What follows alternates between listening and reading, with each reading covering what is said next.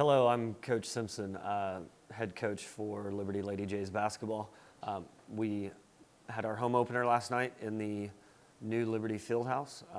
Feel like we played really, really well. We won 65-50 over rival Blue Springs South. We have played them multiple times over the last 4 years, and it's always a tough game, so we're really excited with the way that we came out on top.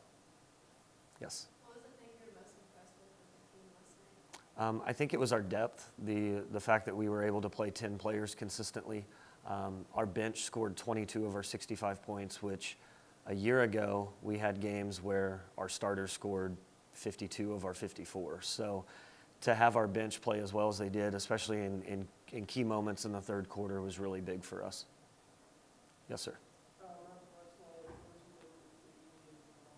I think our help side defense, we were helping from the wrong spots. We were helping up the line from the post way too much. We need to help more from the guards, put a lot of pressure on our post and give up a lot of easy buckets inside.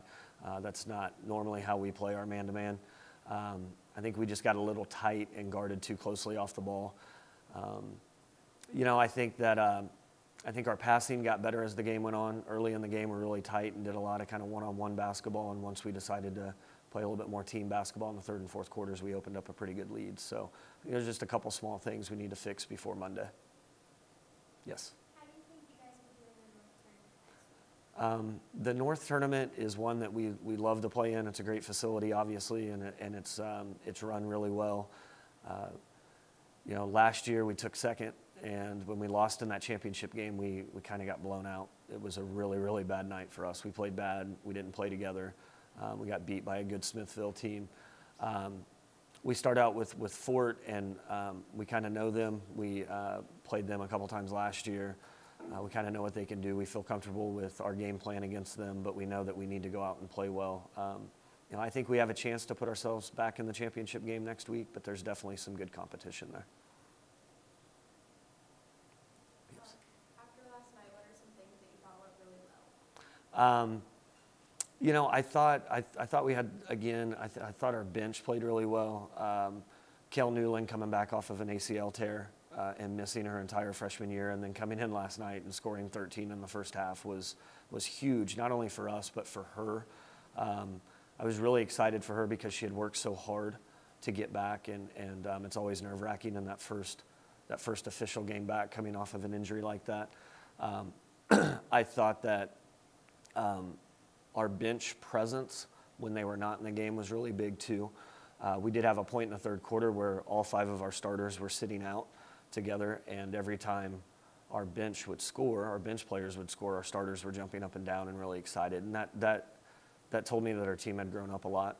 I think in the past we may not have done that. We may not have been so excited about other people doing things that we wish we were doing. And so that was something that went really well. And I thought just our adjustments at halftime, we made quite a few just defensively and some things that we wanted to change up with how we were guarding people, and I think that helped. And I felt like our kids responded really well. Yes? What was it like playing in the new gym for the first time as far as like a basketball game and stuff? It was amazing. The student section was great. I mean, the student section was up from the get-go. The new gym, it's much bigger, but as we saw in a timeout, you can still hear everything a person says. So it still has that Coakley feel where the crowd's still on top of you. It's loud. It's a little obnoxious. To me, it's still super intimidating for other teams to play in. We couldn't be more blessed than to have a facility like we do, and very thankful for that. But it was a lot of fun to play in there. Yes. How do you think the rest of the season is going to go? I think that it's a step-by-step process. The thing that we talked about most yesterday before the game, we had 3 motivating factors. One of them was a little bit of a respect factor from people outside of our area. Another one was that we needed to be 1-0 last night, and another one was that it was Blue Springs South. That 1-0 factor will be there every single game. I would love to look way down in the future and say we're going to be playing in Columbia, but really the only thing I can look at is Fort on Monday, and our goal is to be 1-0. And I think if we approach it that way and we take it game by game and never look past or never look too far into the future, I think we'll have a chance to be really successful. Yes? What's it like to have 60 years on the team It's huge to have 6 seniors. I think that was part of what helped us get through last night. I feel like the experience factor was what Blue Springs South didn't have. Blue Springs South played extremely well and extremely hard and really pushed us, but I felt like our experience and our depth and the ability to have leaders on the floor at all times that were seniors was huge. I mean, it really helped our younger kids kind of calm down and get acclimated to the game and play through it. So it's a huge blessing. All right. Thank you very much, and have a great Friday.